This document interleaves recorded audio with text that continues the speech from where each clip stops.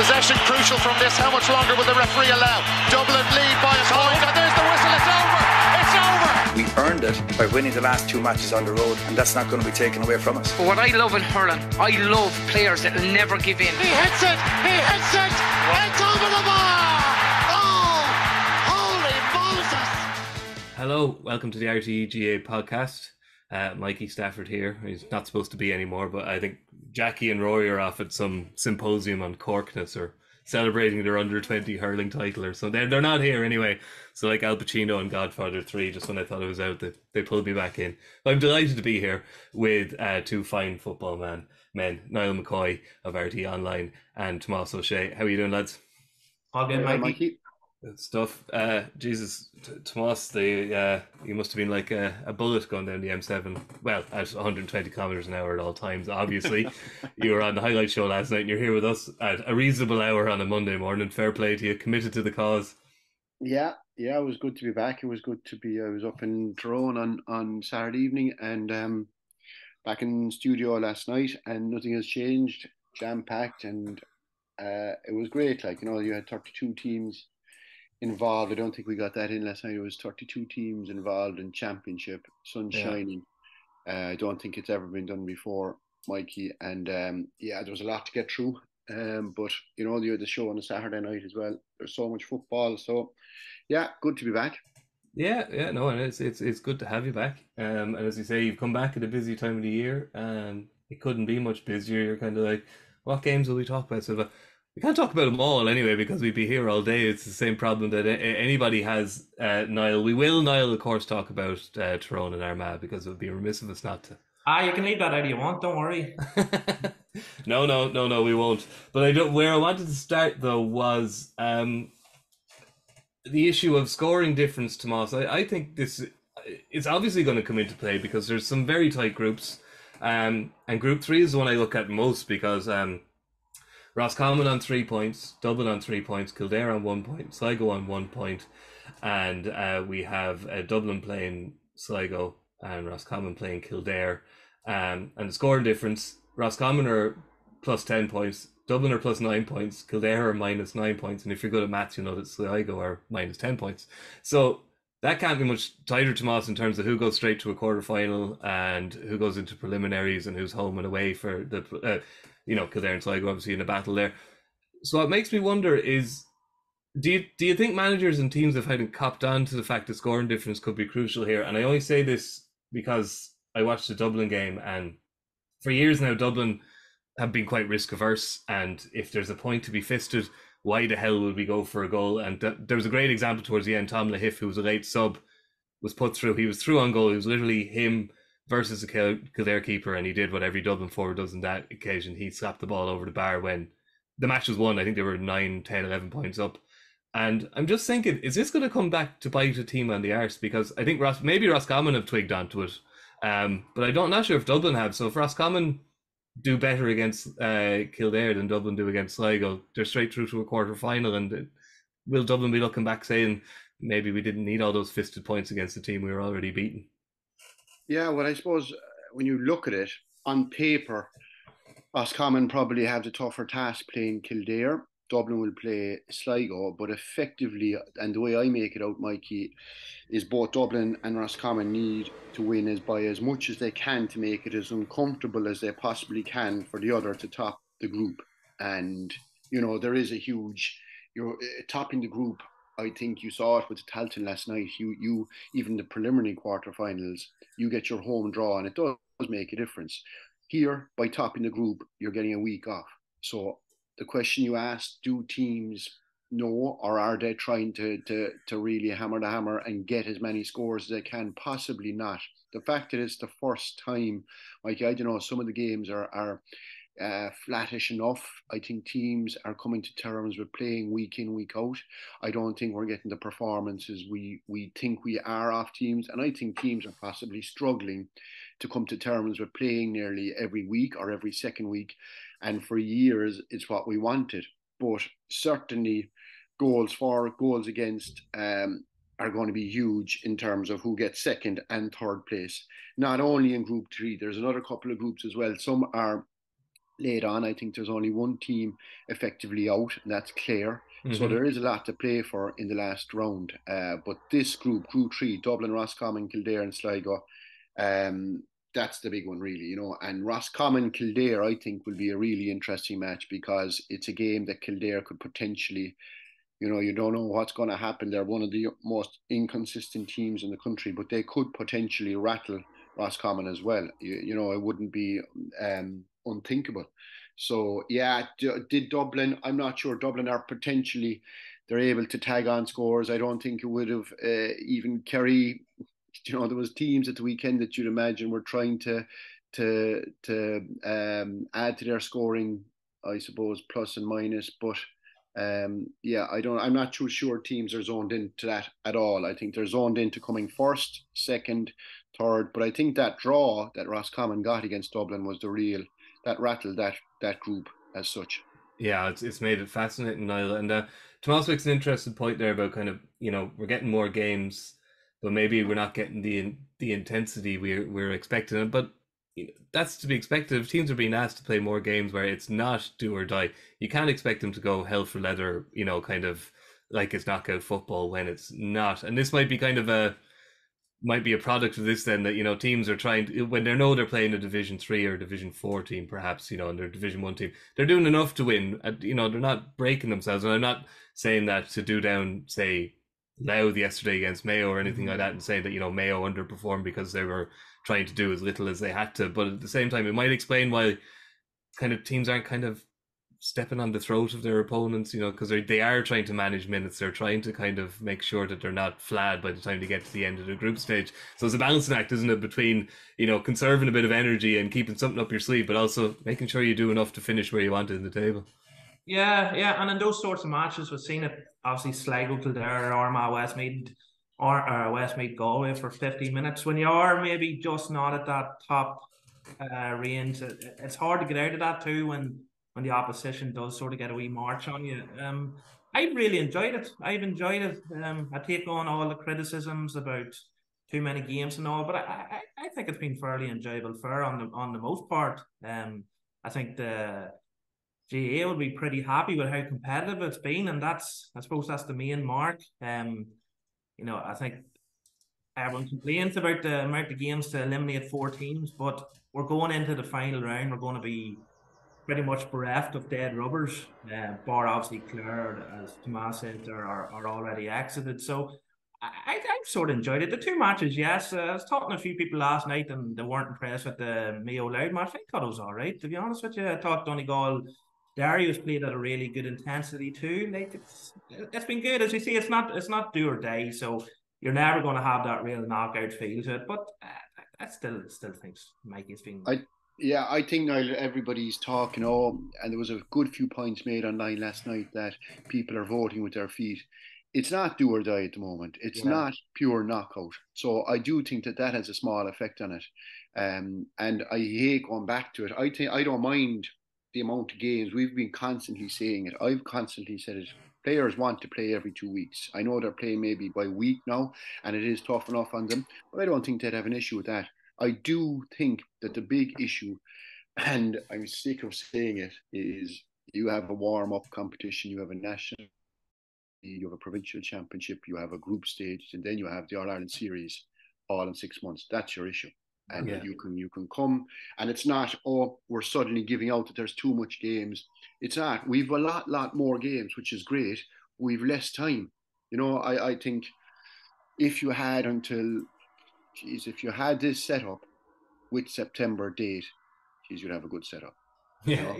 Even last year, like working on a sports desk, like it was done, and then you're like, right, what are we going to do for the rest of the summer in terms of county stuff, like, and the club's fantastic. I love it, but it was over in a flash last year. So, September, I don't think we're ever going to get back to that. I don't think. But they'll extend it some bit. They'll have to extend it some bit. They'll have to. Even another 2 or 3 weeks would make a hell of a difference there. Like, because the group stages are being pretty rushed through. It's 3 weeks or 3 games in 4 weeks, and then you have your preliminary quarterfinals the next week, and then I think the quarterfinals are the week after, aren't they? So you're going to have 5 games 3 in a row weeks for the second and third place. Yeah, like that's heavy going. It's heavy going it's heavy going on the fans as well when it's 22 sterling for an adult ticket and I presume about €25. Yeah, If you're passing that week in 1 week for a family, like, I'm not surprised that some people are saying, well, we'll wait until a preliminary quarter-final or a quarter-final, like, because it's I think it's a bit of a pricey admission fee. I think that's a fair point on the fans, but the counter argument to the idea that it's all a bit squashed in, Tomás, not that I disagree with you. The counter argument though was the team in red and white yesterday above in Ballybuffet who scored 3-14 against the Donegal team, who were relatively impressive. And they may have changed managers, but the fact hasn't changed that Derry have used about 15 and a half players this year, and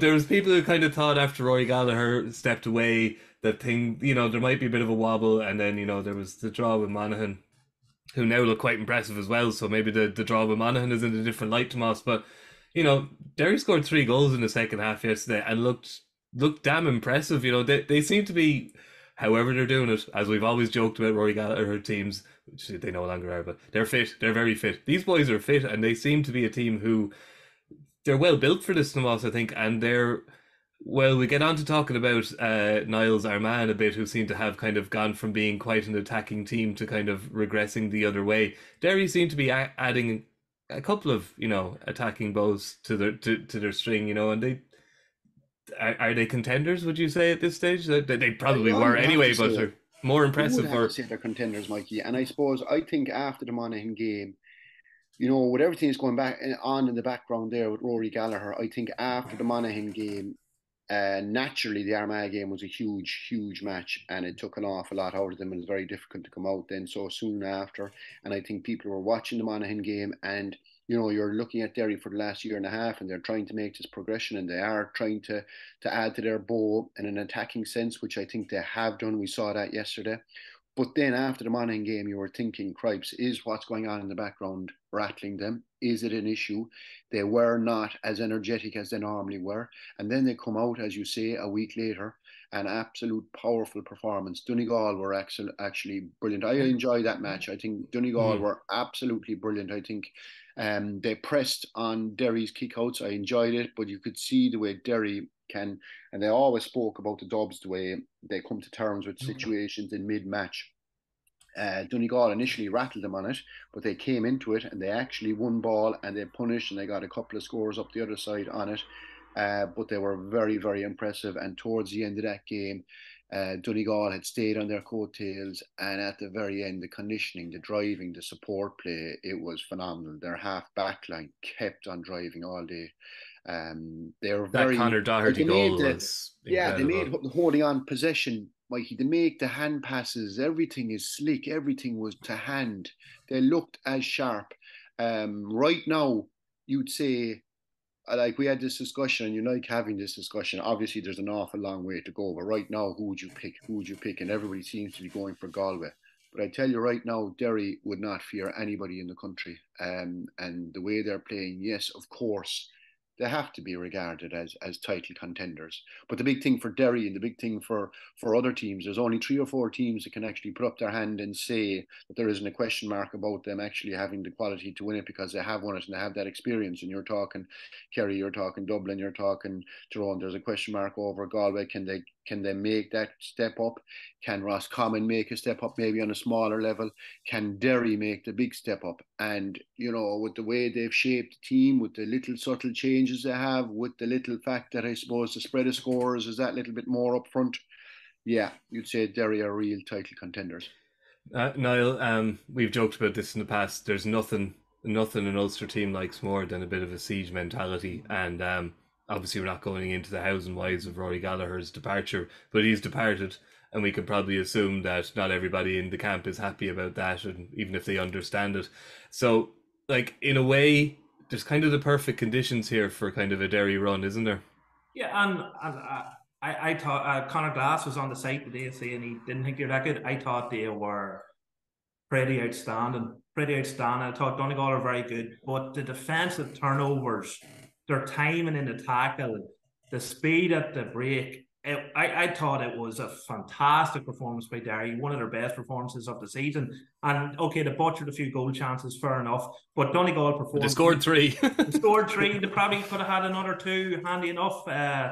Sean Patton made a couple of saves and different things like that. I thought Donegal were very, very good, looked a whole lot better. But I generally think Derry were outstanding. And in Conor McCluskey to have such a gem of a player who's getting better than last year. He was fantastic last year. He should have been in the run for an All-Star. Or if he had got an All-Star, it shouldn't have been a surprise. This year he looks even better.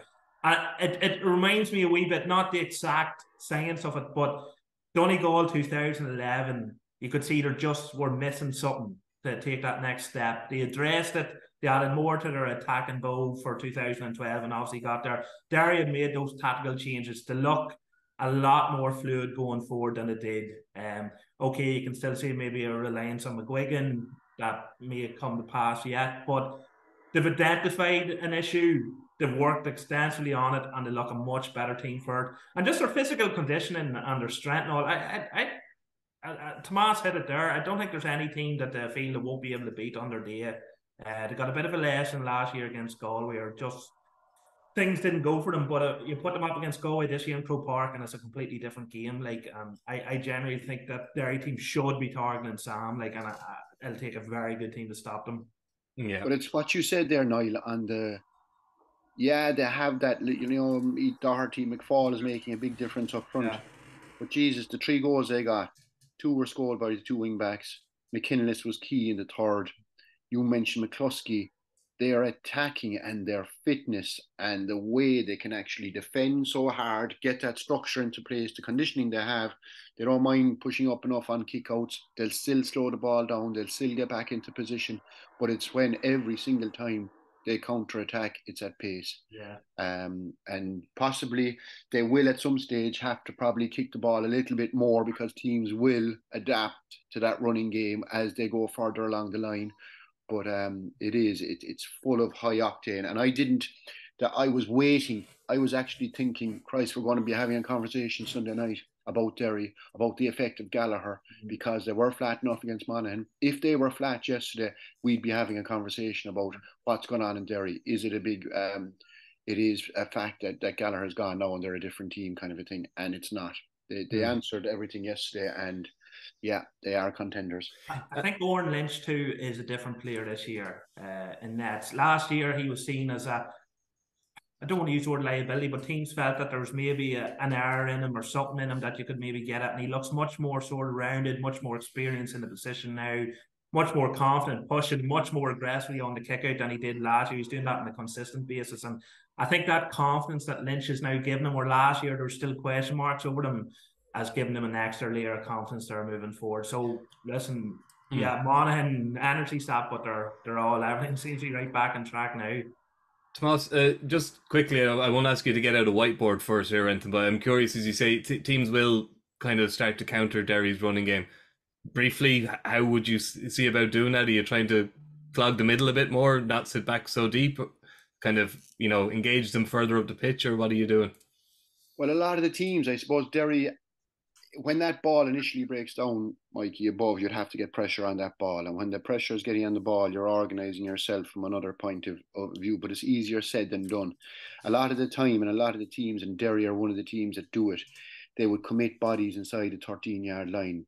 Donegal did it a few times yesterday. So if you have bodies, the idea initially by Donegal was Donegal used to always attack, but they'd always have 4 or 5 bodies out around the middle of the field, that in case that the ball broke down, they had that initial cover, and then they would allow whatever forwards they had inside to track and harry and tackle. Kerry won in 2014 against Donegal by holding their half back line in position, to having their midfield in position basically, and to allow the 6 forwards to attack. But the question now, and it has evolved so much, and goalies are coming up by certain teams, you'll probably need more than 6 or 7 forwards to break down the opposition. And the key area, I would say, in breaking Donegal down would be initially to turn the back, put heat on that ball wherever it is. But if you're trying to track McCluskey, McGrogan, Doherty, Rogers, they have to be tagged. They're strong men. They're their runners. You have Ethan Doherty back there. You'd have McFall back there. Sometimes you even see McGuigan back there. It's tracking their runners, basically, Mikey. It would be the most difficult thing. You can have a layer of cover outside, but the layer of cover outside will not track the runners. They'll just pop it over your head. The runners, the key is 1, pressure on the ball, 2, tracking the runners that are going to make those bursts, and 3, maybe having a third layer outside to track them. It's all about turning them back. If you turn them back once and twice, that's it. Then you can get back set. But the difficulty with Derry is teams, and Donegal, I suppose, it wasn't really until the last quarter that Derry really put on the burners on them. I think Donegal tired. I think we have to take into account, yes, Donegal did have a good second half by Clare, and yes, they have improved so much, but they've had a poor season up to now as well. But it's no easy. Like, I guarantee you, the high condition teams, and every team, I'd argue right now, have made so much progress in that regard. But it won't be who'll deal with Derry in that game better. The Galways will. The Dublins, Kerry. I think Dublin and Kerry are struggling at the moment. I don't think they've found their mojo. I don't think they're playing with the confidence that could say, and even though they're favourites ahead of Galway, Dublin and Kerry are ahead of any of those teams right now. I don't think Derry would fear Dublin or Kerry. But yeah, stopping that, you would have to slow the ball down at source. You would have to track runners, and you would have to have cover outside. So you're playing 6 wing backs and your forwards, basically. But I think the role, and people say to me often, would you like to be playing in that shite right now? And I say, I think as a wing back, look at Conor McCarthy with Monaghan. I think it's wing back's the best position on the pitch now if you're fit. Modern player, and you can have wing forwards who you change back into a wing back. Charlie Oak Burns as an attacking player. They're the guys who get you up the pitch. You have wing forwards who are wing backs and wing backs who are wing forwards all the time. And it's the modern game, and it's probably the most enjoyable position on the pitch at the moment, because you are that transition player. You're carrying ball at pace if you can. Yeah. A word on Monaghan then, Niall, just before maybe we'll move back and talk about Saturday's games, which Tomás didn't talk about on the telly last night, and there's a few things to discuss there.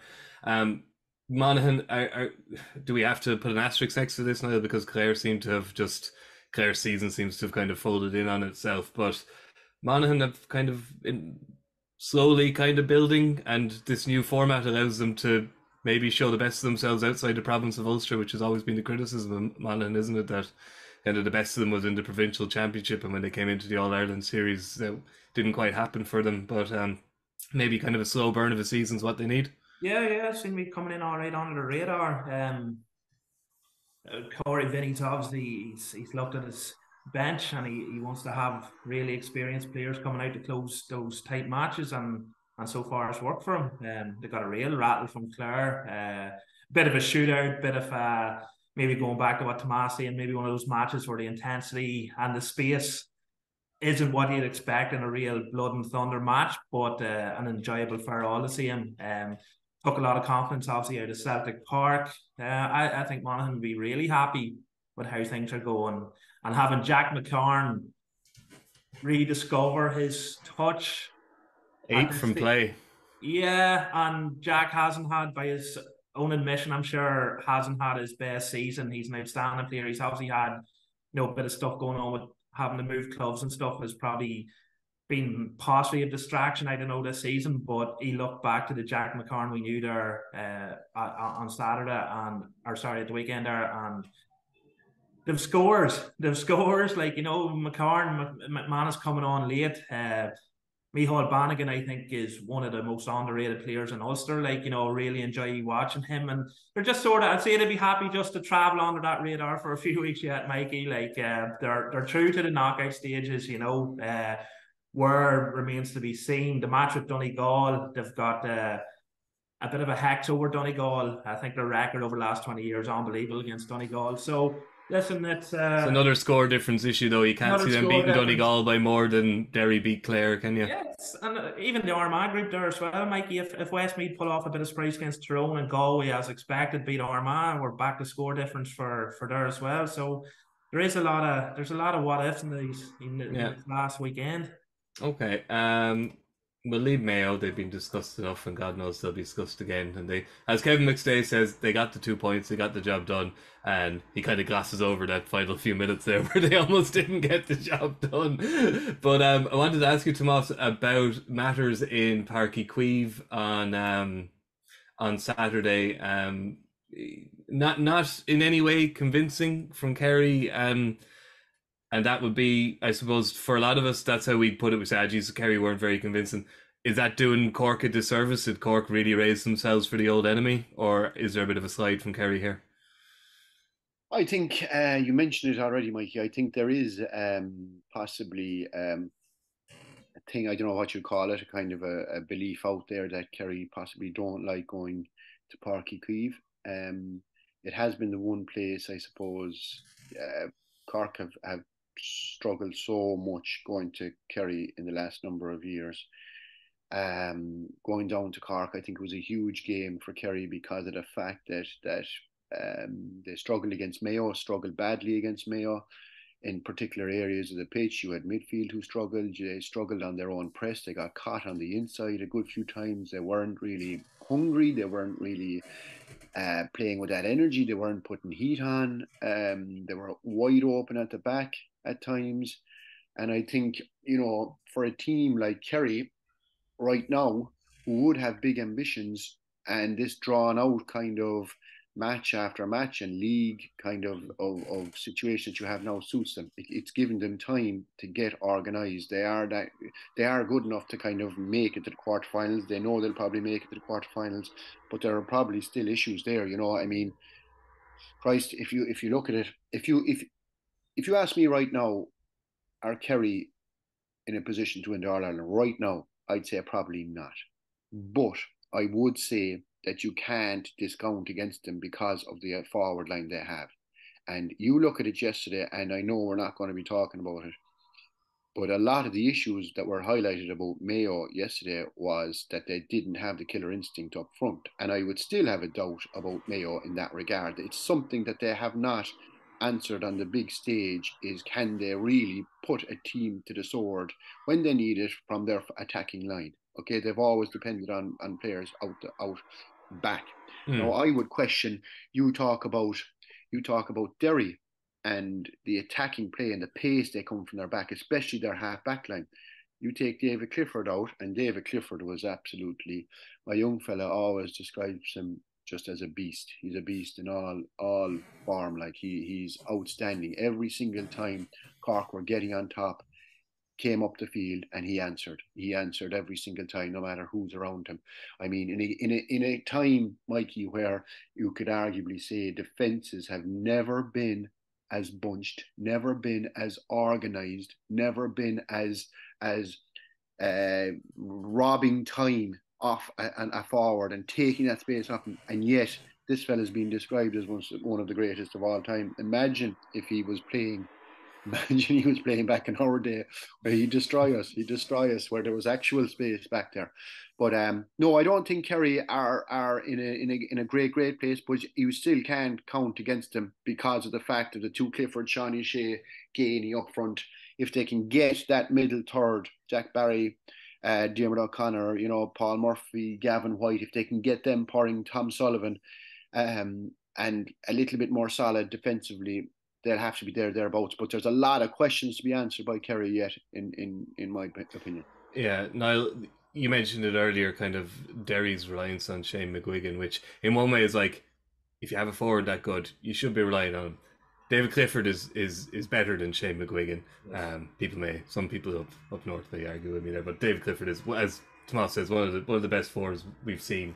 But he's not carrying he's carrying it in a lot of respects, but from a spread of scoring, he's not, because Sean O'Shea, Spillane, Paddy Clifford, they're contributing, not as much as Clifford, but they are contributing. So it's great to have one guy who is your go-to, as Tomás says, who can counterpunch when you need a counterpunch. But if the important thing for Jack O'Connor is he isn't the only man up front for them, which helps him as well because the others do need a bit of marking. Yeah, I'll just say McGuigan's a better hurler than Clifford, but I'll give Clifford. No, listen. You sure, Niall?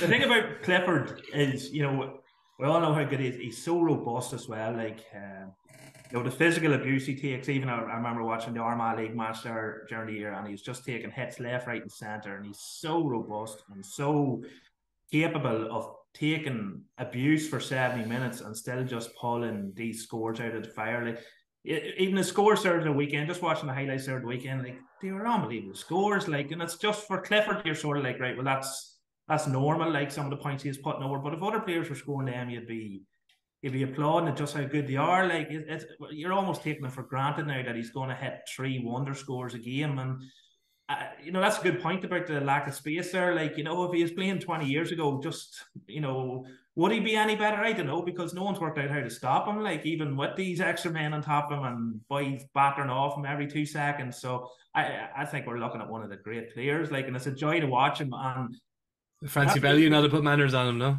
Huh? Francie Bellew wouldn't have put manners on him, no? Unfortunately not, no, this boy's too good. And Kerry will always be in the All-Ireland conversation as long as David Clifford's playing. Like, his performance against Tyrone in 2021, like, I think he scored 6 points from play before he had to go off injured. Like, and that's probably why Kerry didn't win that match, the fact that he had to go off injured for extra time or whatever it was. He's just a magnificent player, and as long as he's about, there's question marks over Kerry, but it's always going to come back. Clifford's there, so they'll be thereabouts.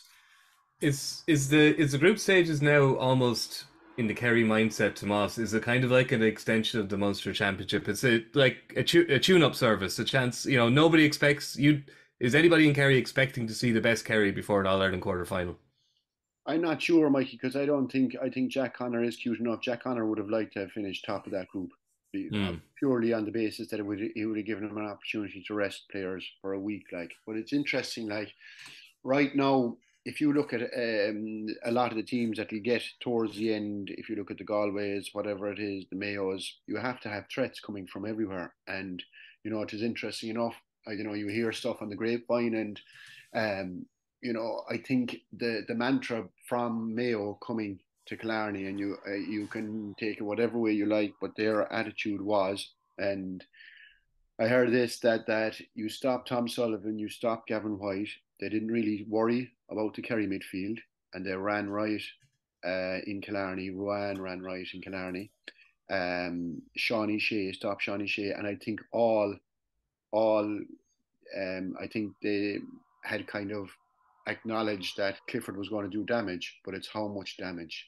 He is going to do damage in every game, but how much damage is he going to do? You do your best with him, but you take out the other strengths that Kerry have, and that's what Kerry, I suppose, have to focus in on.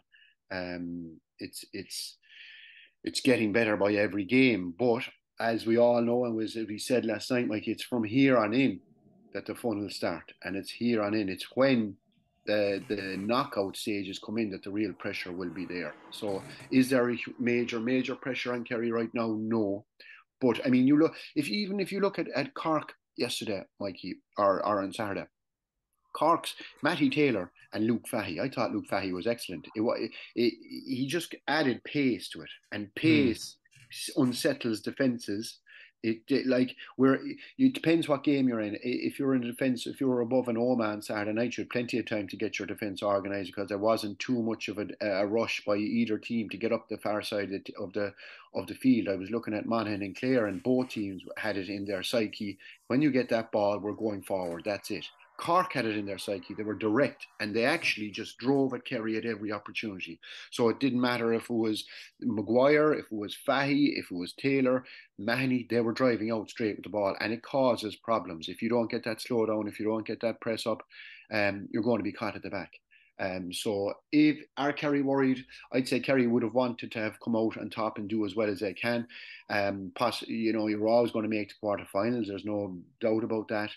But there's still question marks there at the moment. And it is Dublin. I don't know who does favourites in terms of the All-Ireland, but right now, Dublin 1, Kerry 2, Galway 3, Not sure I'd agree with that. But look, I think you'd have to give it to Kerry that they'll always have a chance purely on the fact that the forward line that they'll have, and they do have a little bit of time, a little bit of time to really get to. We don't know where they're at, Mikey. We don't know where Kerry are at. We don't know where Dublin are at in reality, because with all this shadow boxing, with all this, are they going to be there? It's not. I do think that right now Kerry and Dublin are probably there to be taken. But if they do get over a big game, it could turn their season. Yeah, the game, Niall, I suppose, certainly from Cork point of view, turned on the penalty and the black card. Sean Powter penalised for pulling down Paul Geaney outside the large rectangle, but crucially inside the 21, and David Goff deemed it to be a goal scoring opportunity denied. So that's the rule: penalty, black card for the for the tackler. What was your view of it, Niall? I don't like it. Again, I like he's right. He's right again, and we know that he's willing to do things by the book, as we saw up in the Athletic. He's willing to apply the rules of the game. Yeah, the 4 red cards for the thrown players, like up in the league match, like that was him going by the book, and everyone's like, that's really unusual. But then a week later, same thing happens in a different match, and it doesn't happen. And I know if this Powder incident happens, say in the final round, another referee won't give that decision. So by letter of the law, fine. I just don't like the inconsistency of it. We'll probably not see that happen again for the rest of the summer. I'd be very surprised, to be honest with you. And that's like when he sent off the 4 thrown players, we're like, right, okay, are we going to see referees really crack down on contributing to a melee now? Is that the sort of the benchmark being set? And it just wasn't. It just wasn't. So it's I don't disagree with his interpretation. I just don't like the fact that we know how inevitable it is now that we're going to see a similar incident happen and a completely different punishment. And it was a key moment of the game.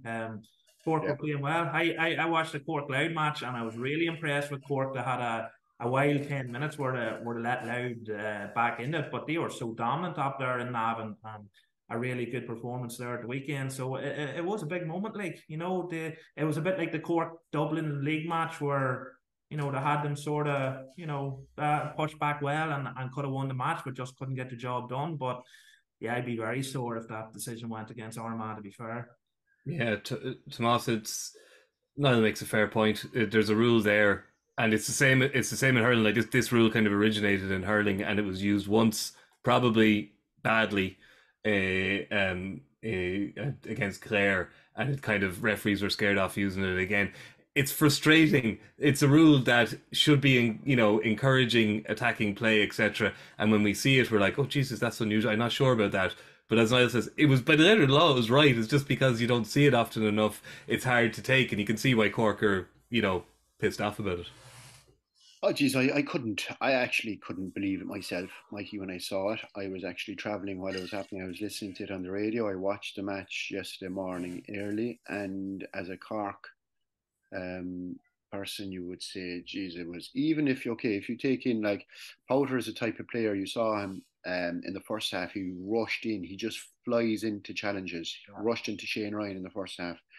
He just throws everything at it. It was a small bit of a rash challenge. You could actually argue, Mikey, was it intentional? Because the black card has to be intentional, all that. And they got their black card.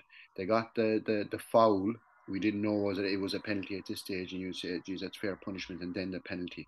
I think when it came in, every week we were looking for, geez, was that a scoring chance? Was it a free? Was that inside the 21? Was it what? Then there was nothing, absolutely nothing. I don't know how many calls were made on this. And then out of the blue, months later, there's a huge call made. Now, I know Clifford was on the far side, but there was a Cork player. He still had to execute that hand pass across. The way things were at the time, it would have had to be a kind of a hanging hand pass, which would give Cork players time to get over under it. So was it 100% a goal chance? I'd even argue that. I think Cork argued that afterwards. But technically, I suppose, and Niall mentioned it, yeah, and we all said, yeah, technically he's right. Within the rules, you have to say very strictly. But the problem is, and the problem with reffing in general is, there's inconsistency there. And next week, I guarantee you'll have pundits saying, look at this was happened last week. No, it's after putting it back in the spotlight. I think there'll be a lot more pressure on refs now. I do think that it was a very harsh call on Cork. Letter of the law, yes, but extremely harsh, and it was a turning point. I think Cork were doing very well at the time, and I think it was the turning of the game. I think it was the winning of the game, and I think going down the straight when they had introduced Sherlock played without fear. He went at Kerry, and they had a slight goal chance themselves up the far side. Mikey, you could argue that game had many twists and turns to go. I think it was a sucker punch to Cork on so many levels. You had the black cards, you had the penalty, you had Clifford stroking at home, and it took the wind out of Cork's sails. So it was a massive decision and a strange one, given that you probably comb back games and you go through what has been played in league and championship so far, and you probably could get 2 or 3 definites just the same. Even in the Dublin game above, Paul Finn cut a Fighting Dublin's cause. Or whatever. But I think it was very hard. But you know why that one wasn't given? Niall Scully's one wasn't given because Sean Hearson knows if Niall Scully had got through on goal, he was just going to fist the ball over the bar. So it wasn't a goal scoring chance. There's no way he was shooting for goals, so that's why that one wasn't given. All right, lads, we'll finish up now in a minute. I guess I promised you we'd come back to it, Niall. So we won't deny you the chance to rake over the coals of Armagh and Tyrone. You know, there was a lot of whataboutery on social media, which is obviously the main reason social media exists. Said, "Oh Jesus, people giving out about Armagh's discipline when Tyrone are the filthiest team." Yada yada yada yada. You know, there was 3 full-on melees in the GA last year. They all involved Armagh, and there's no excusing what Rian O'Neill did. That might be stuff that maybe you might have got away with in Tomás's day, but probably not. But maybe back, you know, the 90s, the 80s, you know, I thinking back to Meath Cork games, etc., that kind of stuff went on regularly. But if you get seen kneeling on someone's head now for, you know, a matter of seconds, you're going to see red. And fair play to the linesman is all I could say, because it wasn't easy to see. That was a mess of bodies at that time. I think it's such a certain red that there probably won't even appeal it, which is, you know. I actually, at Armagh, listen, the discipline thing's been something that's hanging over them for a while. I actually think this year they've tidied up their tackling a wee bit. They've been a bit more disciplined. And McGeeney's been whipping off a lot of boys who've been on a yellow card very early doors. So I think there has been steps to try and eradicate some of that sort of loose tackling that they would have been famed for. Listen, silly red, and listen, 45 minutes or whatever it was, or 55 minutes they had to play in that sort of heat up in Omagh. You know, the conditions, 25 odd degrees or something, they could probably sort of just adds to the losing the player, just adds a wee bit in that sort of conditions. They done okay. They could have probably stole a draw if Wee Connaughty had converted that, and he's a very good soccer player actually. So that was first class defending from McKiernan, to be fair. But it's a year ago today since Armagh beat Tyrone in the qualifiers, and that came the week after they beat Donegal up in Clones, and there was a real buzz and a real excitement about it, and there's just a sort of sense of ennui almost about the team at the moment. And like we talked about earlier about you know, how teams are going to start trying to counter Derry. Like, so I don't think, you know, I think part of it is the teams have sort of, they're not letting Armagh. Everyone's like, Armagh, why are they not kicking it like they did last year? It's like, do you think teams are going to let them kick it like they did last year? I think teams aren't looking at Armagh last year and seeing, is there ways we can prevent what Armagh were doing last year, the long kicking? But at the same time, there's just a passiveness there, especially when defending their own goal, that really needs to be shaken a wee bit if they are going to have impact in this championship. And fair play to Tyrone, like McCurry and Kavanagh, when they're on fire, are just they're really good pairing to watch. They're 2 diminutive players, but they're just excellent to watch and really enjoyable to watch. And you know, Tomás talked about teams having a spread of scores. Like again, Tyrone are able to do that at the moment. I think the other night they had a great spread again, and boys like McKernan coming up from the back, Hamsey comes off from the back, Matty Donnelly sort of found a new lease of life this year. Petey Hart obviously can come forward. I was very unlucky with a goal chance. Ronan McNamee can pull off a score here and there. The 2 midfielders can score. They've got a great spread of scores, Tyrone. And all of a sudden, and there's so many question marks over every team. And for me, there's not an outstanding team in the championship this year. So if I was a throw man, I'd be a bit like Monaghan. You know, they're a better team than Monaghan, obviously, but I'd just be loving where I'm at the moment. Just sort of going that wee bit under the radar, just finding a wee bit of form. And I made the point last week, I didn't think they were actually that bad against Galway. I think the red card, a bit like what happened there on Saturday night, the red card just sort of paused them, giving Galway a real rattle. So Tyrone are floating along nicely. Yeah. I do think 2 weeks in a row. Sorry. Yeah, no, go on, Tomás. I tell you, I was actually up at that match it was the heat. There was excruciating. I was inside in a tiny box with Marty Morrissey, and it was steamy enough in there, to be fair. But out on the pitch, I find the Armagh thing fascinating enough. I think McGeeney, they played a kind of a swashbuckling attacking game last year, and I would think the way McGeeney is and the way he thinks as a coach, he wants to bring him to the next level. And if he reviews his season last year, the difference between Armagh and that attacking game and they can hurt every team was they were conceding too much at the back. So I can understand why. I don't think he's trying to take the kicking game out of Armagh. But one thing, I suppose, there's a few things, I suppose, that I would look at. I saw Clare sitting, and you look at the kickouts. You either press on the kickouts or you sit off the kickouts. You give the opposition a kickout. If you give the opposition a kickout, your game plan has to be to contain, to sit back and try to get turnovers and hit them on the counter attack. Clare did it in the first half. They didn't do it in the second half. They pushed up on Monaghan in the second half, and it paid dividends. Possibly they were right in thinking that they couldn't do it for a full match. Armagh from the get-go, and this is where you have to gauge before a team. Are you so afraid of a team with their attacking potency that you're not going to push up? That's the only reason you probably wouldn't really push up, that you'd give them the kick out. From the get-go, Armagh were giving Tyrone the kick out. And when in that second half, a man down, and they started pushing up, there was a bite. This crowd had got behind them, and they got a few turnovers. They got a few scores out of it. And in my head, I'm just saying, and it's not that we're saying to McGeeney that, geez, you're gone completely defensive. The spark has gone out of you. You're playing in a containment type of a way. No, but I do think that you look at Tyrone. Tyrone aren't at a level where you'd fear them right now. I don't think they're playing with the confidence that you would associate with the Tyrone teams of past, right? They were there. I felt that Armagh should have pushed up fully and gone full after Tyrone the way they can. And when Armagh switched in and zoned in, it's just that they had a plan in the first half.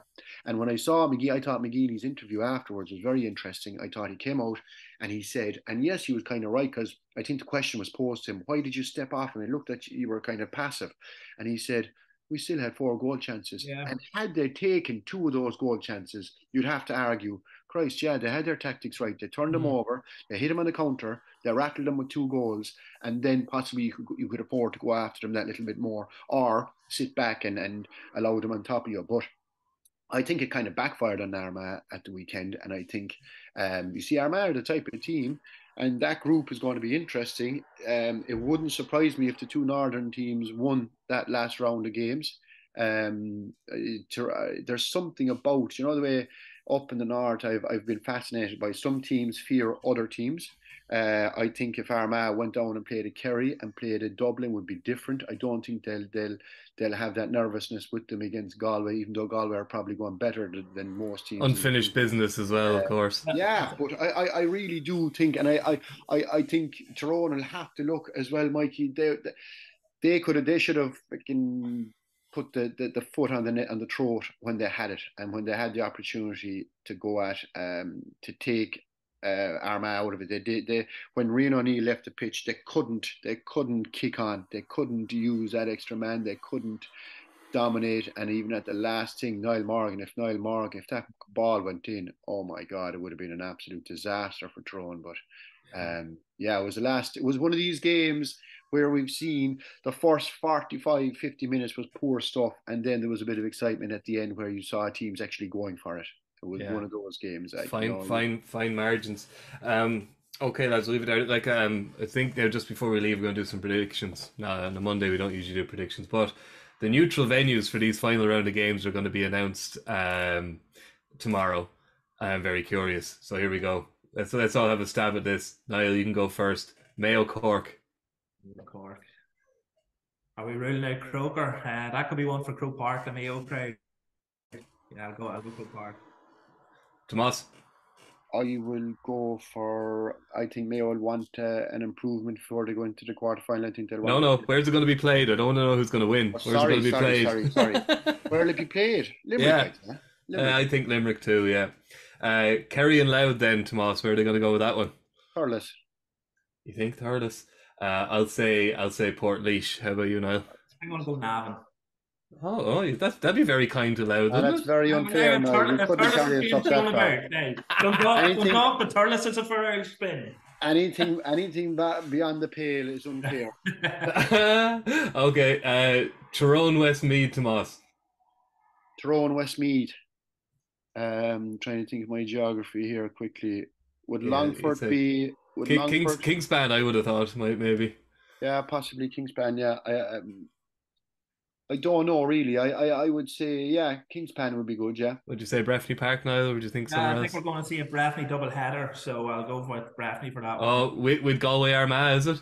Galway Armagh. Yeah, that makes sense, Tomás. Does it? Throw the four of them into Breffni, right? Roscommon, Kildare. Where do you think, Niall? Roscommon, Kildare. Would it be Tullamore? Bring it to Tullamore, they could do, Tullamore. Yeah, that could make sense. I'll bear it Tomás's knowledge there, yeah. Okay. I'll go with Longford as a bit of a left field one. Dublin Sligo. This is really the reason we're doing this. Tomás, where's Dublin Sligo going to be played? Parnell Park, probably.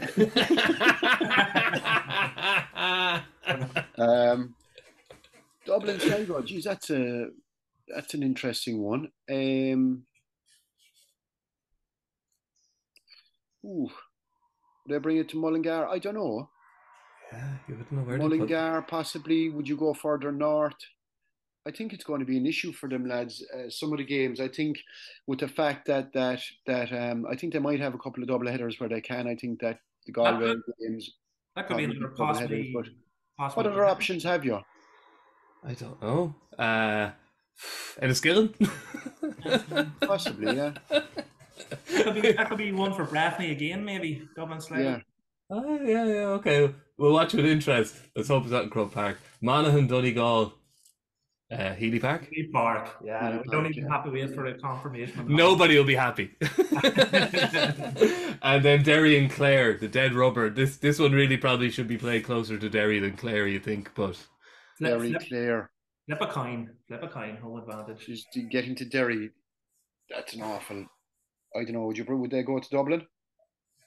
They could, yeah. There's probably going to be a Croke Park double header in there somewhere. Yeah. Okay. There will be. There will be a Croke Park double header, you'd imagine. So. Yeah, that could be one for that.